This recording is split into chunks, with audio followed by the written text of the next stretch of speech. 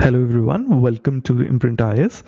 Today at the IMPRINT Explained, we're looking at the undisturbed mass nesting of Olive Ridley turtles at Rushikulya, right? So Rushikulya is a river in the state of Odisha, right? And every year there's a rookery of Olive Ridley turtles there, right? So let's go for that.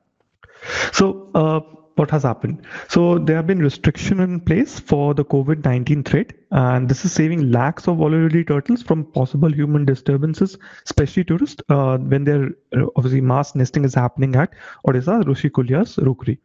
And according to the Forest Department enumeration, 2 lakh 78,502 turtles have been nested till Wednesday morning, and over 72,142 already turtles have arrived at the beach to dig nests and lay eggs. So obviously this is really good news for the turtles, but bad news in some ways for the people, right? Everybody is inside due to coronavirus, virus, right?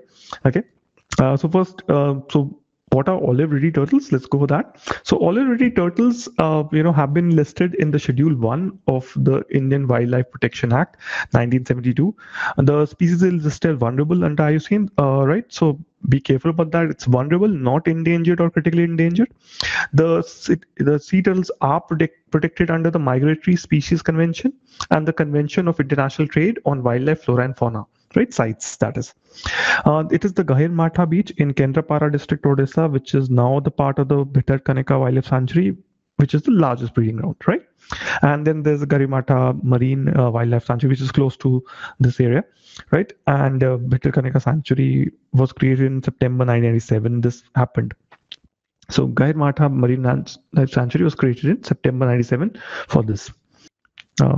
So here you can see our olive ridley turtle, very beautiful, right?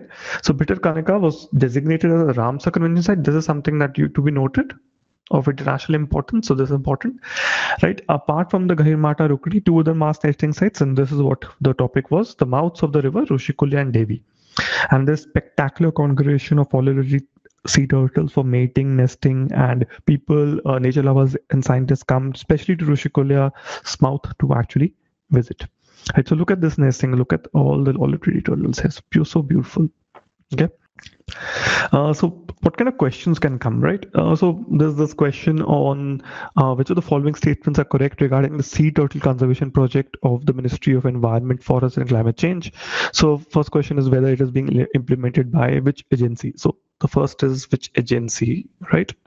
So United Nations Development Program, UNDP. Okay. Then it covers only the coast of Odisha and Andhra. Select the correct choice. You can pause the video here and try to answer this. Now, okay, UNDP, UNEP. The question would be whether it is UNEP or DP. Okay, that's the question. But in case you have read it, it is being funded by this. That is correct. Statement. See, whenever this only thing comes, right? If there is something known as only, it's the extreme statement. Normally in UPSC, that's wrong, and the answer would be A here. So answer is A. Okay, try another one. Operation Save Kurma, recently seen in news. Remember, we're talking about turtles, so obviously the answer is D, and that's fine. That operation to combat illegal wildlife trade of live turtles and its part. But whether it's an operation to evacuate Indian citizens during COVID, right? So this can actually be made. Right, then to check land degradation, the initiative to conserve sacred groves, something like that, right? So these kind of questions can come. Okay, thank you for listening. This is a very short video. Do subscribe and like our channel.